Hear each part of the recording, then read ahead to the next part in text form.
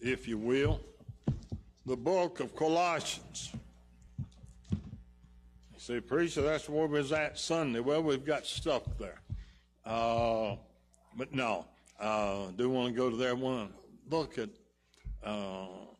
something else, not something else. It's a continuation of it.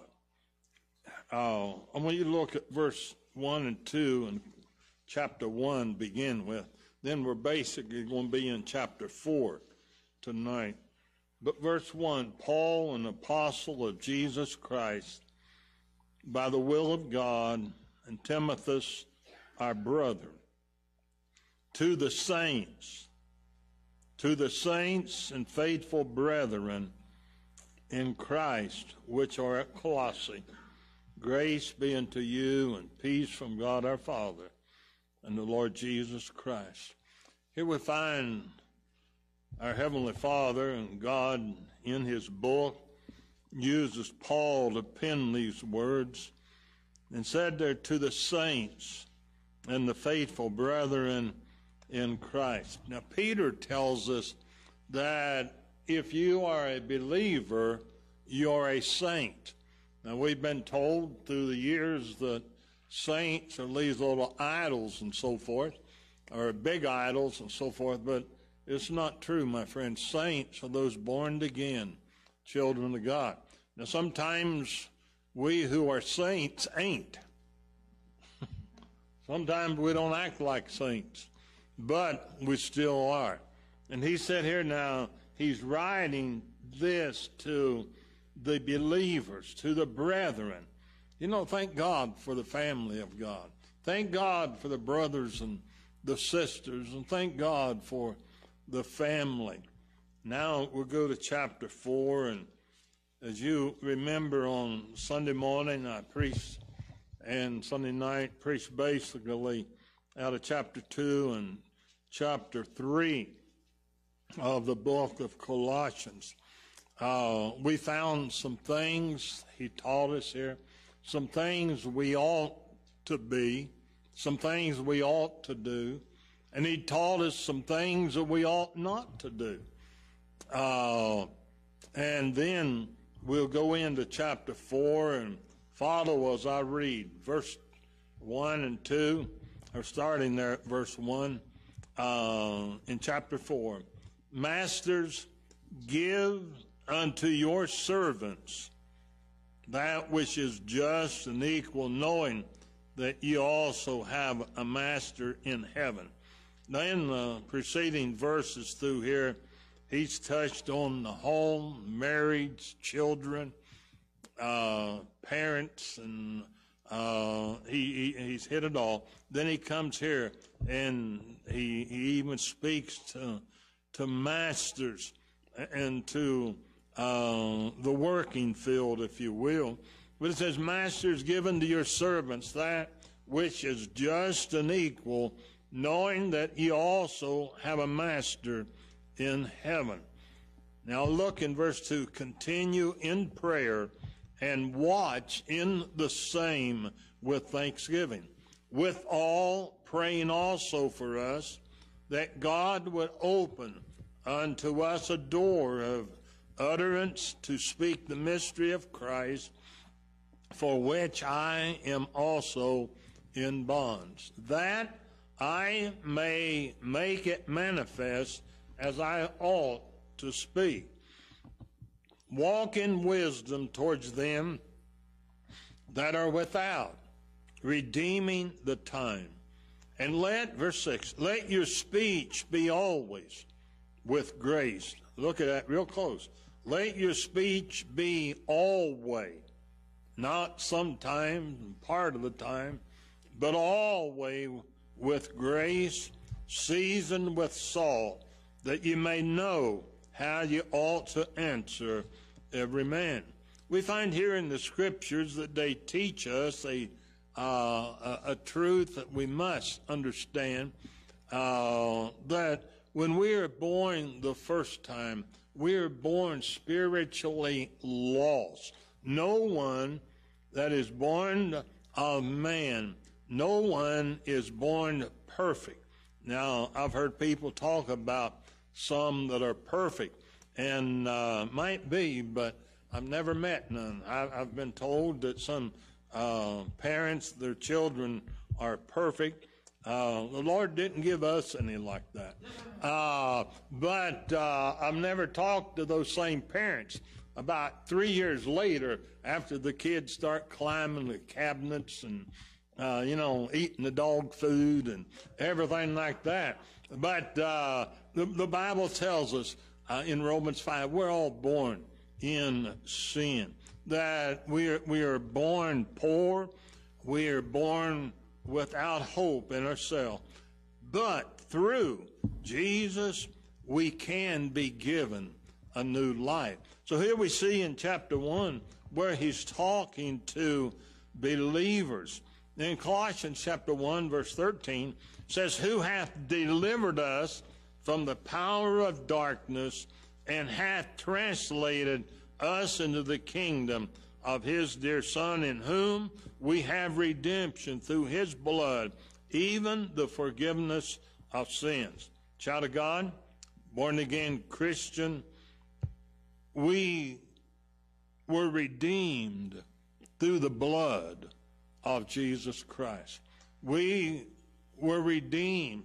And unsaved folks, the only way you can get saved is through the blood of Jesus Christ. Being redeemed. Redeemed means to buy back. And the only way we can be bought back and is by the deal at Calvary, where God sent his Son.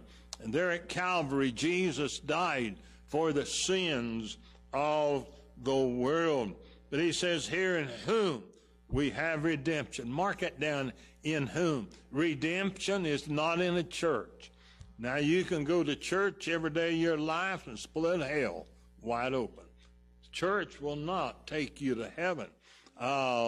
You can count on whatever you want. But my friend, the only way you can be saved, be redeemed, is through the blood. And he says even the forgiveness of sin. Skip down to verse 21. And you that were sometimes alienated and enemies in your mind by wicked works, yet now hath he reconciled in the body of his flesh through death, to present you holy and unblameable and unreprovable in his sight. I like that verses there. You know, they tell us that none of us are good. None of us, again, he said in Ephesians that we're dead in trespasses and sin. But through the Lord Jesus Christ redeeming us, we have been given life again. We've been given real life. And these here teaches, it doesn't matter how wicked, how evil, how sinful that a person is. There is no one too sinful. There is no one too wicked. There is no one too sinful to be saved. The only thing that will save a person is the Lord Jesus Christ, being redeemed, trusting in him. And any person, I don't care how bad they are, I don't care. I believe it was yesterday or may have been Monday, the woman in Terre Haute, Indiana, that was scheduled to die there. This woman had taken a number of years ago a pregnant lady. I think she was about 8 months along, if I remember. This lady had taken her and killed her. Then she cut that woman open and took that baby out. And the baby lived. But anyway, she was found guilty of it, and she was sentenced to die. And that was to be yesterday, if I remember right. But from a higher court, they said that not right now. I don't know whether it will later or not. But because of her sins, she deserved to die. But you know what, my friend? Jesus loved her as much as he loves you and I. I mean, there's no one that's too far in sin that the Lord is not willing to save. In Colossians chapter 2, verse number 13, he says, and you, being dead in your sins and the uncircumcision of your flesh, hath he quickened together with him, quickened to be made alive, having forgiven you all trespasses, and blotting out the handwriting of ordinances that was against us, which was contrary to us, and took it out of the way, nailing it to his cross. My friends, tonight, after seeing what he's told us in chapter 3 and 4, tonight I want us to consider the change that we have experienced in our life. If you have been saved, you're not the same person you used to be. There have been changes there. We need to consider that change and what others see. That change is, well, like the woman's the well. I mean, the Lord saved her, and she went out. Not long, there's a lot of people coming back, and they had been saved because of her testimony, had been saved because of seeing her. And the unsaved world is looking at us. Now, we find that Colossians here is a letter about Christ and his work of changing people. Only Christ can change people. Now, I know we live in a day that a lot of things are dark. We live in a day where, really, it's a day that a lot of hatred. I mean, don't see a whole lot of love. See a whole lot of hate. We find this person hating this person. We find in politics, we find the parties hating each other, and inside the parties, they hate each other, and inside those parties, they hate each other. In churches today, we find where people hate. In religion, we find where all kind of fighting, hating, and bitterness is going on. But child of God, it's no time for that. You know, we're too close home to have all of this. There's an old song that I like, and it says, from a little child, I knew that I was born to serve the Lord. And as I grew older, I trusted in his word. He has stood by me so tenderly as the years have come and gone. And I don't believe he'll fail me just a few steps from home. No, I don't believe he'll fail me just a few steps from home. It's been a long, long journey, but I've never been alone. I can see the first dawning on my homecoming morning. No, I don't believe he'll fail me just a few steps from home. So here I stand at journey's end. I know it won't be long till we shall view that country that we've been calling home. If he fails me here when I'm so near it all, would be in vain. But he's sweeter and he's closer now than he's ever been. And no, I don't believe he'll fail me just a few steps from home. Child of God, we're just a few steps from home. I mean, this could be the dawning of that day. Now in chapters 1, we find through 3, he is dealing with the redemption of the believers. Here in chapter 4 now, he encourages believers to consider our responsibility to share the good news of the gospel.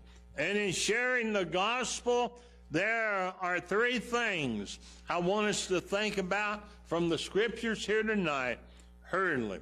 Number 1, the way we pray.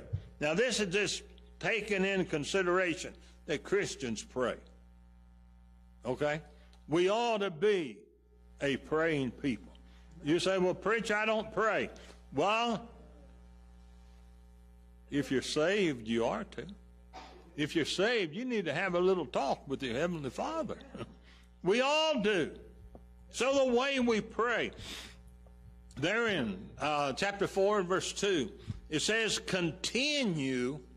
Now, if I've got that figured out right, that means it's already been going on. And he said, keep it up. Continue in prayer and watch the same with thanksgiving. With all praying also for us, that God would open the door unto us, a door of utterance, to speak the mystery of Christ, for which I am also in bonds, that I may make it manifest as I ought to speak. We ought to pray focusing on the work of the gospel in our own life. Child of God, our prayers, one way or the other, ought to be focused on the gospel and reaching others for Christ. Now, if we pray for our children, we ought to pray for their salvation. If we pray for our family, we ought to be praying for their salvation. If we're praying for the sickness of people, we ought to pray for the sickness, but we ought to be praying for the salvation. Amen. You know, many times we pray for someone that has a broken limb, and that can hurt. I've had a few of them. They can hurt. But my friend, I think the Lord said something about it. It's better to,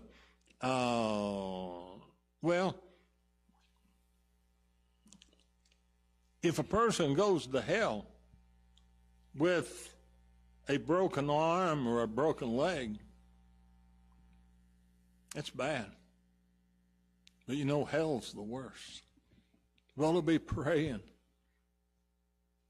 to keep them out of there. What I'm trying to say, everything we pray for our government, we're praying for all this happened this week, but what are we praying for? Should it be that these folks will come to know Christ? You see, they're the ones that Jesus came to die for. We're to be holding them up in prayer. Now, we need to pray focusing on the worth of the gospel in our own lives. What the gospel has done here in my life. We've seen what it did for the woman at the well. We've seen what it's done in other people's lives. But we ought to be focusing also on the work of the gospel in our own lives and following the instructions on Christian living here in chapters 1 through 3. We are reminded here of the importance of prayer. And as we focus on living like Christ, we must pray constantly, we must pray watchfully, and we must pray thankfully. Now, pray watchfully. We are to pray with awareness of the work of God in our life now and with an eye towards his return. Child of God, let me ask you, have you realized today the Lord's working in your life? He's working today in our life. Well, preacher, I didn't see him nowhere. Well, I haven't seen him either, but I sure know he's there. I mean, and you do too. You stop and think and watch. You see, he's the one that's taking care of you, protecting you. How many times he protects us, watches out for us that we don't even know about. I think every day we ought to pray him, just thanking him for what he's done for us that day. Not only the things that we've seen him do, but the things that he has kept us from. And we ought to pray with the awareness of God working in our lives. the blessings that we have, they're not because of us. They're because he has given them to us. Colossians 3:3 says, "For ye are dead, and your life is hid with Christ in God. When Christ, who is our life, shall appear, then shall ye also appear with him in glory." We need to pray watchfully, and then we need to pray thankfully. Pray with the gratitude and the thanks as we remember the work of the gospel in our life. Remember, it's by his death, burial, and resurrection, the gospel, that you and I have been saved. We need to thank him for what he has done in our life. And he says in Colossians 2:6, "As ye have therefore received Christ Jesus the Lord, so walk ye in him." We ought to walk with him. He saved us, and we're in him, and the Holy Spirit in us. And we ought to have that desire to walk with him. And as we've seen in the past chapter, both messages on Sunday, that we ought to walk the way he wants us to walk, and the things that shouldn't be in our life, we should get them out. He said in verse 7, "Rooted and built up in him, and established in the faith, as ye have been taught, abounding therein with thanksgiving." 3:15, "And let the peace of God rule in your hearts, to the which also ye are called in one body, and be ye thankful." Verse 16, "Let the word of Christ dwell in you richly in all wisdom, teaching and admonishing one another in psalms and hymns and spiritual songs, singing with grace in your hearts to the Lord. And whatsoever ye do in word or deed, do it all in the name of the Lord Jesus, giving thanks to God and the Father by him." If we would just let that verse get into our heart, in our lives, it'd take care of a lot of things going on in a Christian's life. Whatever we do, can we do it for the glory of Christ? Whatever we do, the way we treat people, the way we talk to people,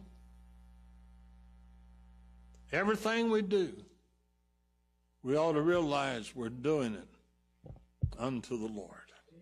Well, we need here, pray that God would work in our lives, as I said. We need to pray that God would provide opportunities for the gospel. And my friends, unsaved people, Paul said, ye were to Christians, you were dead. You were dead. Unsaved people are dead in Christ. I mean, dead spiritually. They're without Christ. They are dead in their sins. Now, it's only the Lord that can save, if you will. But we need to ask the Lord for the opportunity to give people the gospel. You and I can talk to dead people, and as I said Sunday, you know, I've seen so many people talking to dead people, but I've never seen a dead people talk to alive people. It can't be done. It can't be done. What was it? 3 weeks ago, and I believe it was Toledo, if I remember right there, they brought a person in to the funeral home that had died. Next morning, the funeral director started to do the embalming and all, found out that person wasn't dead. But they hadn't been dead and come back. The unsaved people are dead. You and I need to pray, Lord, show us where to go. Lord, lead us. And I'll tell you, God knows that one. God knows where they are. we need to pray and ask him to lead. You know, the Apostle Paul, and while Paul was there in prison, which he was there, seemed like half of his life after he got saved, but Paul there in prison, he wanted to share the gospel. And Paul even asked God to open the doors for the message. Philippians chapter 1, verse 12, but I would ye should understand, brethren, that the things which happen unto me have fallen out rather unto the furtherance of the gospel, so that my bonds in Christ are manifest in all the palace and in all other places. And many of the brethren in the Lord, waxing confident by my bonds, are much more bold to speak the word without fear. 2 Timothy chapter 2, verse 9, when I suffered trouble as an evildoer, even unto bonds, but the word of God is not bound. You go to a door, someone slams the door in your face, you talk to someone and they cuss you out, they say they hate Jesus and they don't want nothing to do with it, don't want nothing to do with you and all. And sometimes we get discouraged. But you know what? They can reject us. But when the Holy Spirit of God starts working on that heart, it can't work. The day I got saved, my friend, I didn't go to church to get saved. I went to church that day so my wife wouldn't ask me to go anymore. But it was there in church that day, the Holy Spirit got a hold of my heart. That day I fell and asked Christ to come in my life. Why? Because the Holy Spirit was doing the work in my life. Now we need, I'm watching them trying to hurry, but we need to pray that God would give us a clearness with the gospel. The Apostle Paul, probably the greatest preacher since the Lord himself, and Paul asked God to help him speak the gospel very, very clearly. And we need today, we also need to ask God to make our message clear and trust that he can speak through us, even as weak as we are. My friends, you can speak fancy words, and they won't wake the dead. Won't do it. We need to just simply pray, Lord, you help us. We ought to keep our arms out and witnessing and testament, but we ought to keep it simple enough that anyone can understand. I believe it was Mr. Moody many years ago. He said, when you preach it, put the cookies down on the bottom shelf. He said, if you put them on the bottom shelf, the little kids can reach them, and said even the tall people can reach them. We need to very simply give the story of Jesus. You say, well, people won't like it and they won't receive it. Well, my friend, if they don't, that's not our fault. He has told us to give the gospel. Sometimes people get discouraged because they give out the gospel and witness and people won't get saved. Well, he said, go ye into all the world and preach the gospel. You see, the saving part is up to him. But second law, and not only the way we pray, but the way we live. To be serious about giving out the gospel, we must consider the way we live. There in 4:5, he said, walk in wisdom. Walk in wisdom towards them that are without, redeeming the time. Redeeming the time. We need to live with wisdom in this world, living with wisdom, knowing how to live in a way that is constant with the one with who we are in Christ Jesus. Now, again, all of this here, I'm basically getting out of Colossians 4. and 3 and 2 and 1. Also, but as children of God, we need to walk in such a way. The unsaved people are watching you. I'll guarantee you today, when you come to church, somebody was watching you. I guarantee you, when you went through Kroger's today, someone was watching you.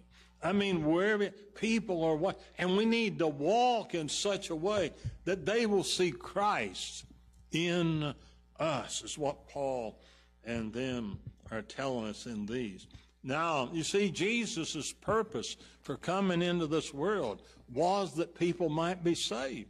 And the purpose that the Lord had for coming should be the same purpose that we have. Now, no, we can't die for man's sin. Don't need to. Christ already died for it.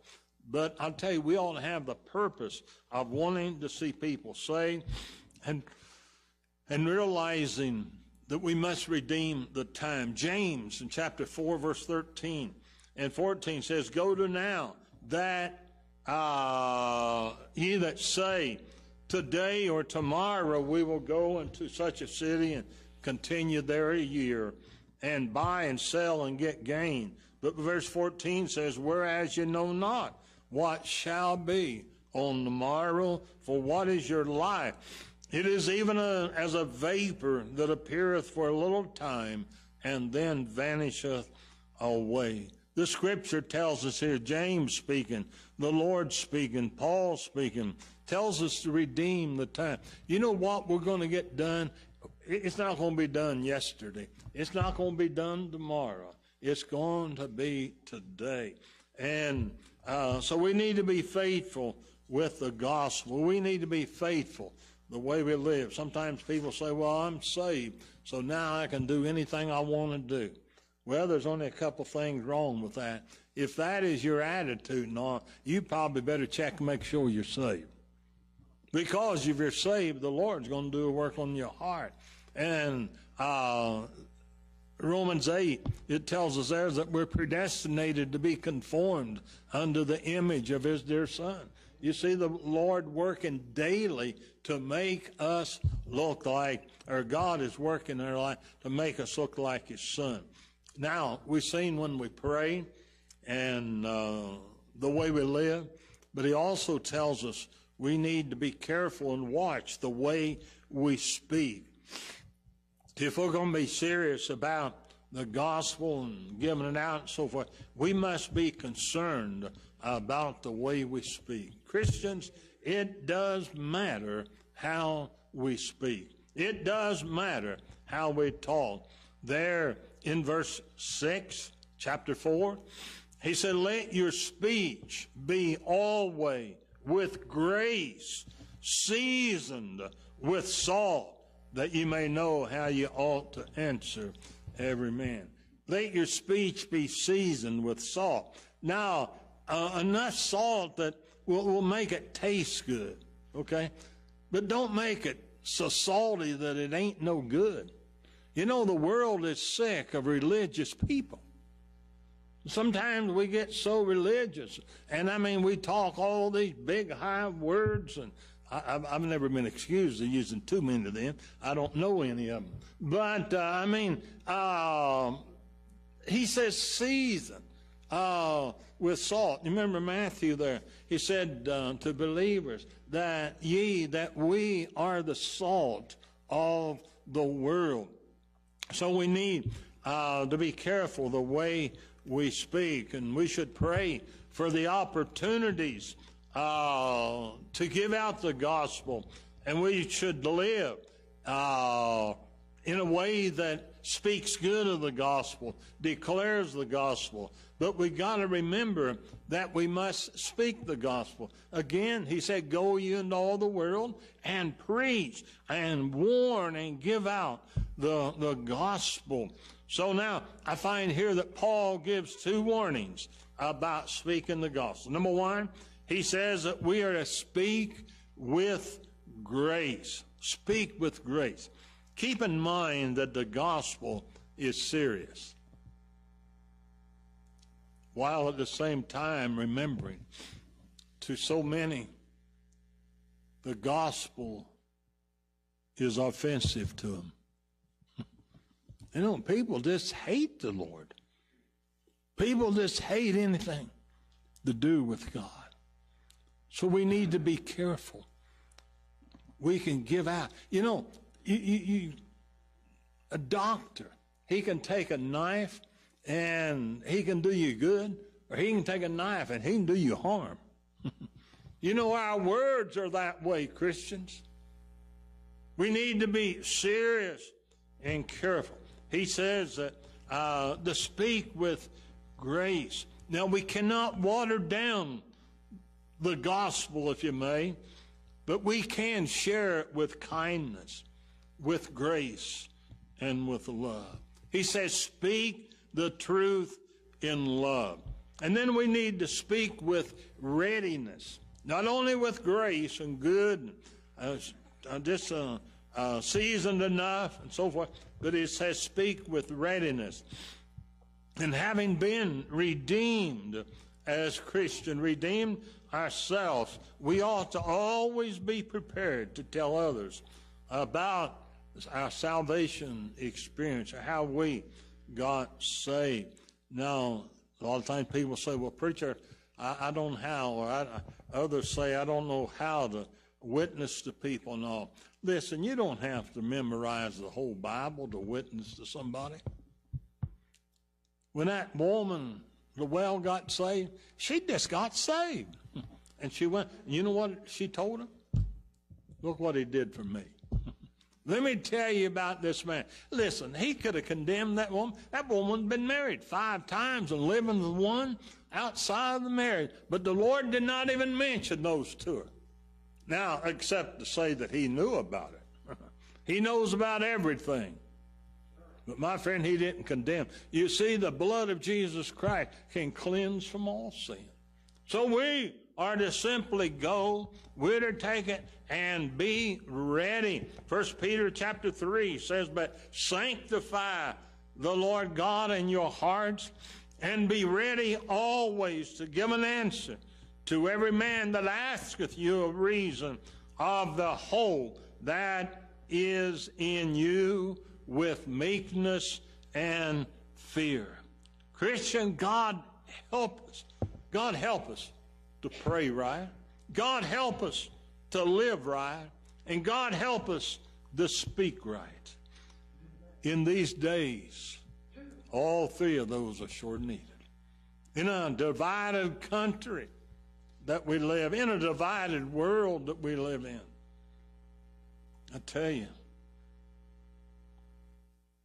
they need to see Christ.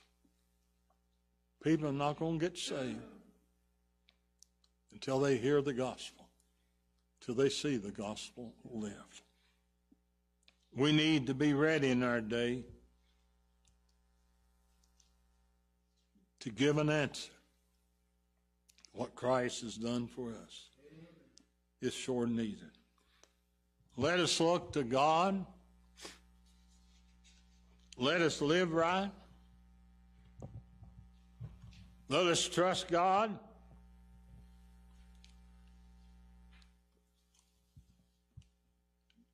You say, but preacher, it's hard. You say, but preacher, people don't like it. It's not even safe. Well, remember this. You and I that are saved, you're in the palm of the hand of God. Another old song I like. If I could have the world and all it owns, 1,000 kingdoms, 1,000 thrones, if all the earth were mine to hold, with wealth my only gold, I'd spend my gold on selfish things without the love that your life brings. Just a little bit more is all I'd need till life was torn from me. But I'd rather be in the palm of your hand. Though rich or poor I may be, faith can see right through the circumstances, sees the forest in spite of the trees. Your grace provides for me. If I should walk the streets, no place to sleep, no faith in promises you keep, I'd have no way to buy my bread with a bottle for my bed. But if I trust the one who died for me, who shed his blood to set me free, if I live my life to trust in you, your grace will see me through. And I'd rather be in the palm of your hand, Lord. Though rich or poor I may be, faith can see right through the circumstances and sees through the forest in spite of the trees. If I could have the world, and all its own, it's not for me. I'm just glad I'm in the palm of your hand. You know, Christians, there's where we are, in the palm of his hand. You know, today, you and I don't know what the Lord kept us from. We was in his hand.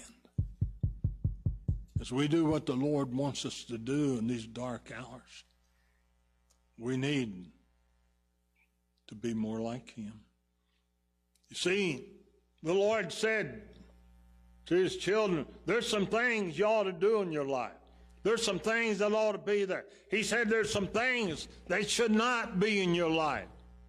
And he said the reason for all of those are that you might be obedient to me and that the world might see. You're saved. You're different.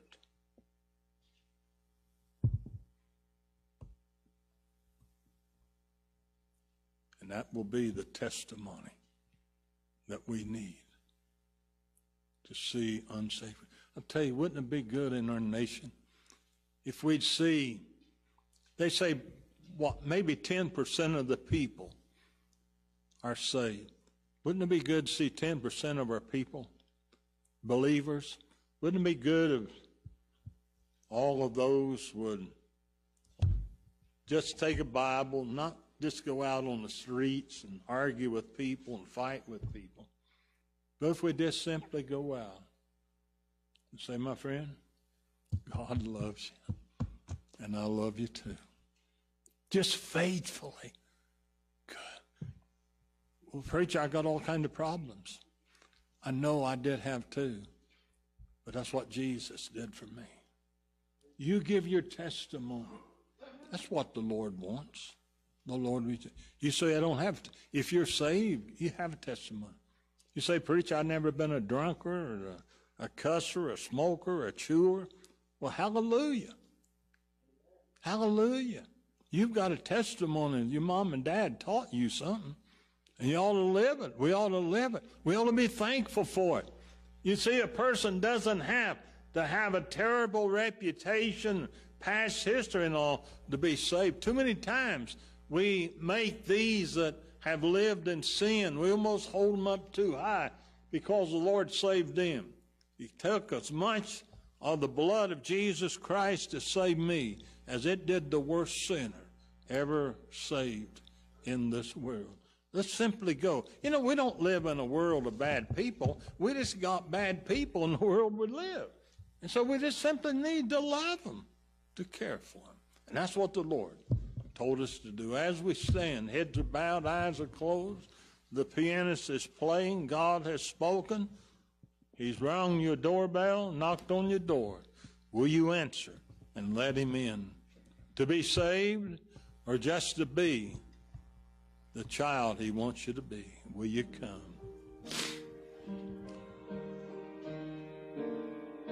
Oh, will you come? Whatever that need, will you slip out and come?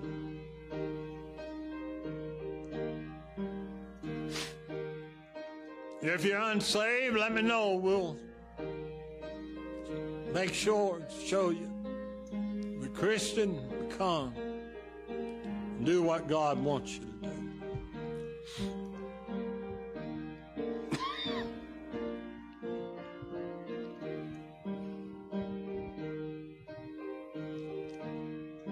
You been what He wants you to be? You say, no, I haven't, preacher.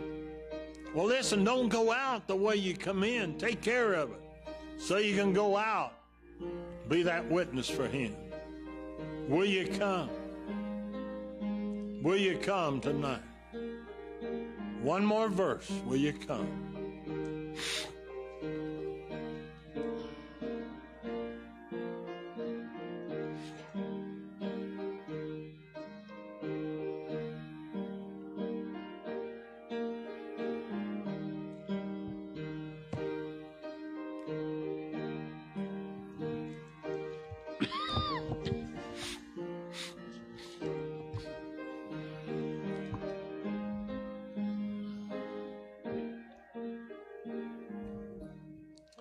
Amen. We love you. Look forward to seeing you Sunday.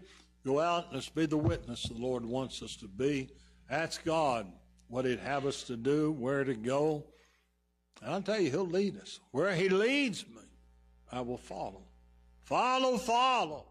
I'll follow Jesus anywhere. As long as I know He's doing the leading. He's ahead of me. We love you. God bless you. Brother Don, dismiss us in prayer.